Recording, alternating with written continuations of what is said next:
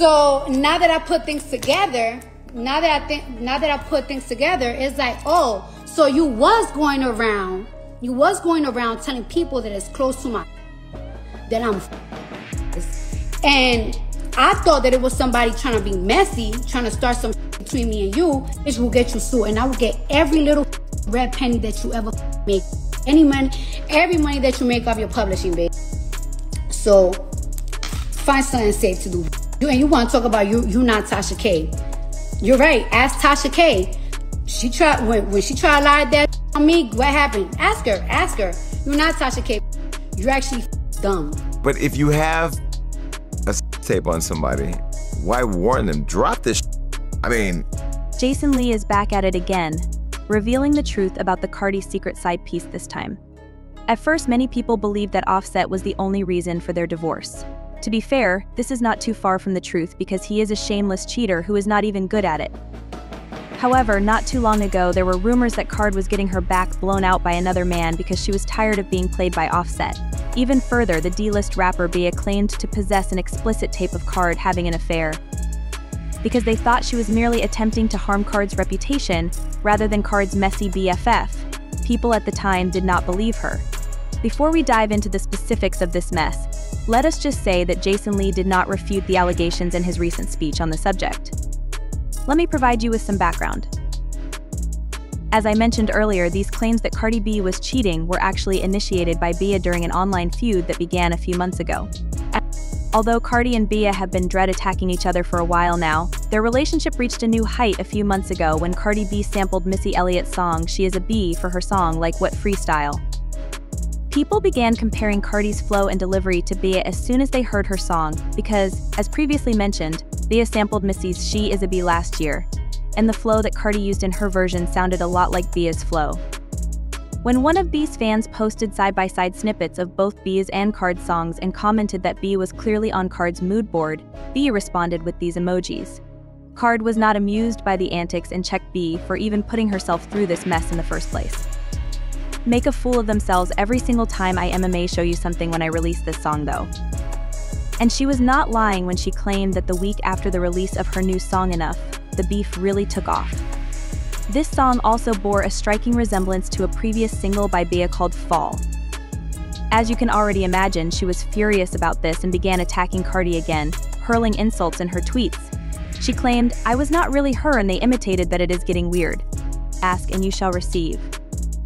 Cardi did not let this go unnoticed either. She sent us a stern warning to quit with all of this childish chaos and keep her name out of the public eye, or else she would reveal some information about Bia that might destroy her career. Them conversations is embarrassing. You gonna look crazy if I drop these conversations. Stop testing me. Stop trying me. You got my number. Stop doing internet. Because once I start doing internet, it's not gonna be funny. Now, this was sufficient to stop Bia from acting out on the internet for a few days, but after a few weeks, she resumed her behavior when she started trolling Cardi for breaking down on live over Offset. And this girl on Twitter, she subbed me. She threw me a little sub on Twitter and everything, and I ignored it because it's a sub with no name, so it's like, I'm just gonna ignore you. I don't know why she would be upset about that because so many people have sampled that beat. Flo Milli, the boy named Slim Cos, that he sampled the beat. But you know, the girl subbed me because she think that I probably copied her because she got a song out with the same beat. But that's why I put on my Instagram channel the day that I did the song. I did the song last year, early. All right, whatever. I ignored that, right? Then the second time that she subbed me, she subbed me, but my name was included in it. I don't know if somebody tagged me and she responded to it. Now that my name is in it, now you addressing me. So when you address me and it's not a sub, I'm gonna address you. So I got her number. And I called her, right? I called her and I recorded it because you just never know with these. I recorded it. And I'm not even gonna lie, the conversation started very nasty. It started very nasty, very aggressive. I was coming at her and she was coming at me. But then I called her back because, and look, I ain't lying. I got the whole conversation. I could put the whole 35 minutes up. Like, I had the whole conversation. Because you saying that I'm copying you. And also, this is my thing though, right? Yeah. No, this is The conversation started real nasty, right? It started real nasty. After this came to light, Cardi attempted to ignore it at first, but then she ended up clapping back in her verse for the remix of Megan Thee Stallion and Glow Real song Wannabe. She said, "I guess I am a teacher since you want to sub me." She had no idea that she was on the top shelf of IKEA. I hope she talks like that when I see her, and I hope that nobody wants to be her. She then went on a Twitter rant saying, "I do not see the cap I go Ray Charles blind bees is whack bees is trash I should hang bees right over my knee the way I be putting my belt to they behind." At this point, Cardi was fed up and took to Instagram to fully address everything she had received, including receipts for messages, photos, phone calls, and timestamps for everything. Called her back because I'm so appalled at the fact that she thinks that I'm copying her or that I'm stealing from her. Cause there's nothing that she do that I like. I don't like her music. I don't like her style. I don't like how she look. I don't like nothing about her. I don't even see the so it's like more or less. But the conversation, I called her back because I wanted to make it very clear. Like, it's like, girl, when I did my first song, like what? I been did it before you put it out.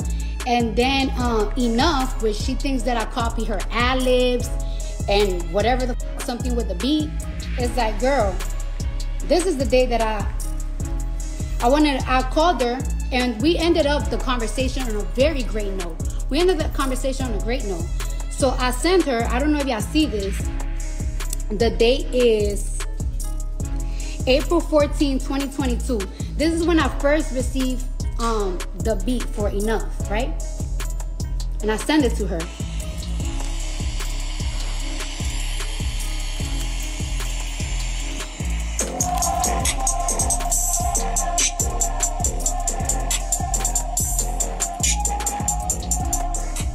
So this is when I first received the beat for Enough. And this is when I first recorded. Don't make fun of me, y'all. I sounded chopped. I was putting the words on it, so I sound crazy. I recorded Enough on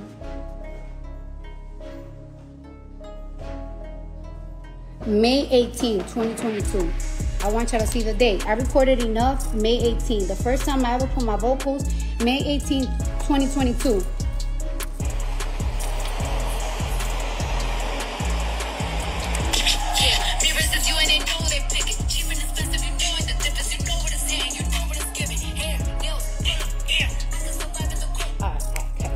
So, you know, I really wanted to prove to her that, like, yo, I never copied you. I never anything.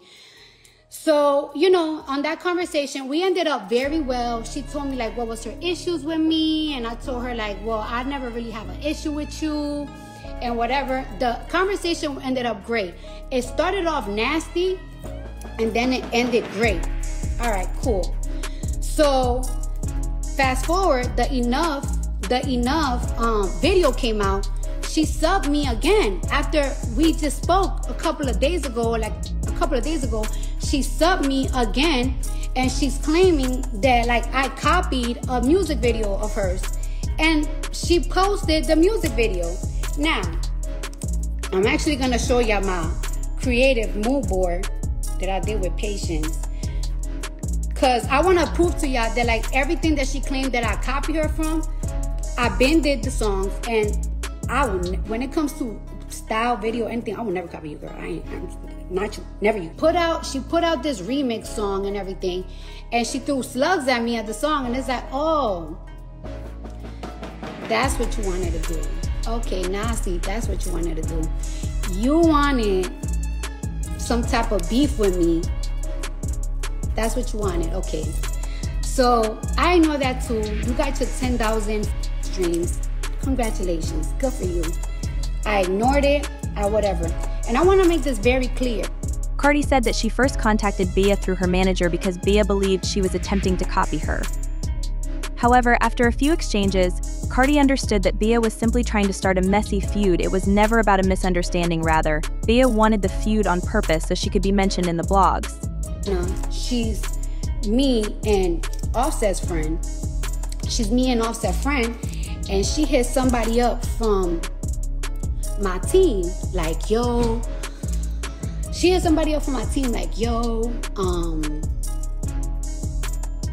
there's this rumor going around that there's like a tape of Cardi, like a tape of Cardi. And I was like, me? Impossible. Impossible. There's none. I told him, like, it's like a tape of me. I'll pay somebody $1 million cash. I wouldn't even wire it. I'll cash it. Don't even send it to my phone. Don't send it to my phone. Put it on social media. Put it out. Put it out. Cause I know me. Y'all know me. Like, you know what I'm saying? It's like, whatever. So then I'm like, that. I want to talk. I hit up the girl myself. I'm like, yo, where's this rumor coming from? And it's like, yeah, it's coming from Shorty. It's coming from her. And it's like, huh? So I'm like, what do you mean? It's like, yeah, she showed the video to this producer that he's very close to Offset. Like, they're like this. And that she showed it to another rapper. And I'm like, okay, I'm gonna get to the bottom of it. So I called the producer, but he talked to Offset, and he told Offset, I ain't seen the video, but Shorty's saying that she got some shit on your, and if your girl, like, reply back, like to whatever the put out, she's gonna post the video.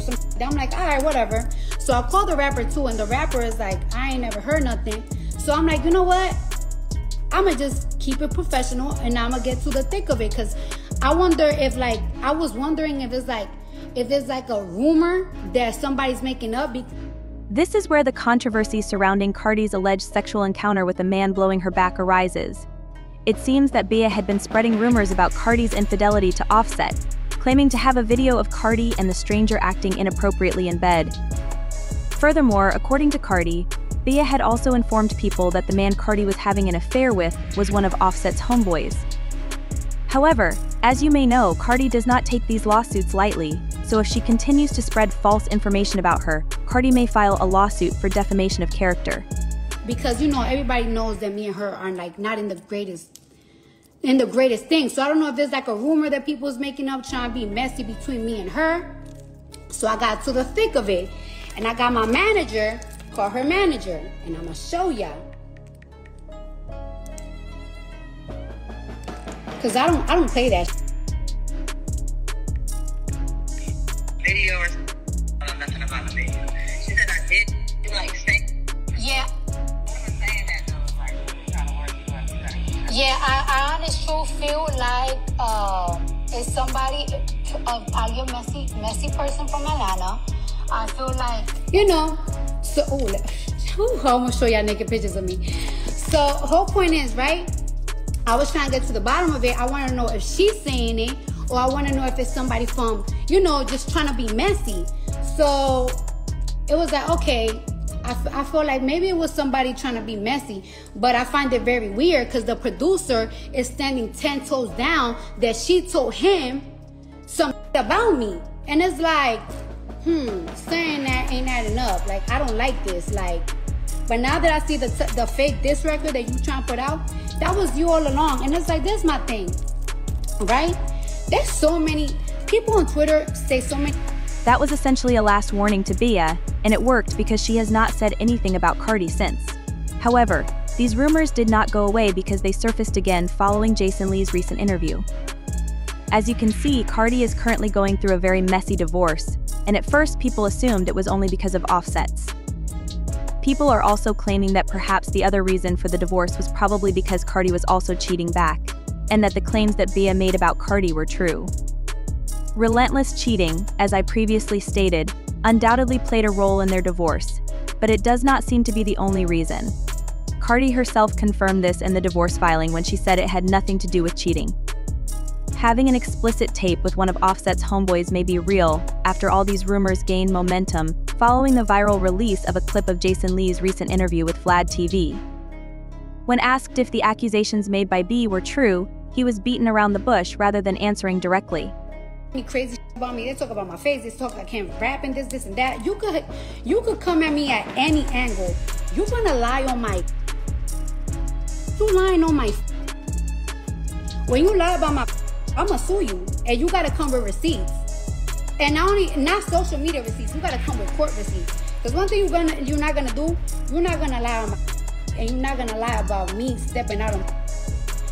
There has been so many rumors about me, and I got so many apps. I got so many apps. I got bloggers. There's apps. And oh yeah. And then she's saying this, right? Then she posted this on her little Finsta. Hold up, I got it. She talking about not Tasha K. Girl, ask Tasha K. She could even lie on girl. She could even lie. Ask her. Tasha K could even lie on my. Why are you lying on my? Hold up.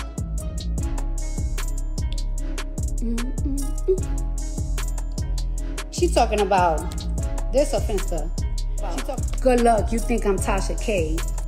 Many people thought this was strange because Jason is a talkative guy and he could have easily called Bea out for lying on camera, but instead he chose to leave it up to speculation. Because of this, people felt that there might be some truth to what Bea was saying. However, now that you have heard about this purported tape, what do you think about Cardi? Do you think it is real or is just Bea trying to be messy? Please share your thoughts in the comments section below. Also, do not forget to click here to watch this other extremely messy video. Well, Cardi said that Bea tried blackmailing her with a tape. Yeah, she talked about, well, she said that they had a conversation or whatever, or there was some exchange where she had talked about having some proof of a tape that was going to come out. With Cardi and Offset, or Cardi and someone else? I don't remember. I don't remember. I think it was, she was claiming that Cardi messed around on Offset with somebody else. Okay. But they were separated for a while, so. Yeah, but Cardi's not that girl. You know, so like, if you got it, so she was telling her, put it out. Well, she sued her, but nothing came out. I don't know Cardi. Hey, listen, when Cardi to sue you, you should pay attention. Ask Tasha K. Yeah, but I mean, Cardi's literally, if she's not with her kids, she's in the studio, or she's the biggest introvert. She don't go outside the house. I can't tell you. But if you have a tape on somebody, why warn them? Drop the. I mean, you can't really drop a tape. Of course you can't, because it's revenge, it's all those things, legal things, but you could. If you, I mean, you could give it to someone else, but if you drop it under your own account, you're screwed. You're Hulk Hogan.